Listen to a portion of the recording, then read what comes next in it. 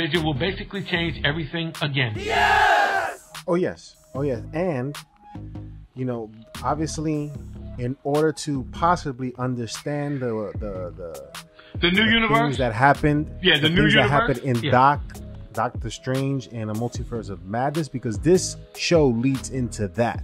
Yes. So correct. I guess again, have to watch the shows in order for you to keep up, basically. Because Pete, last July at the Comic-Con, WandaVision, everybody was kind of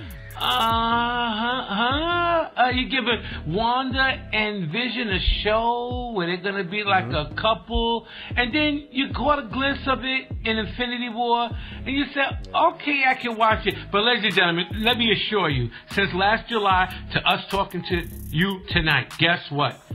That show, that premise is gonna be full of goodies. Is the hottest property over on Disney Plus.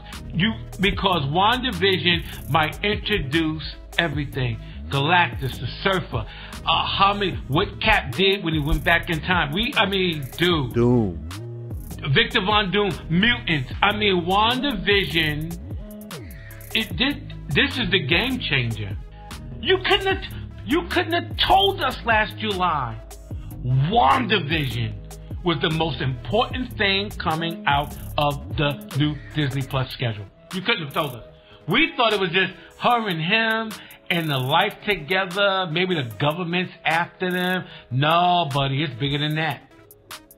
WandaVision changes the game. I know, I'm just putting this out there, boys and girls.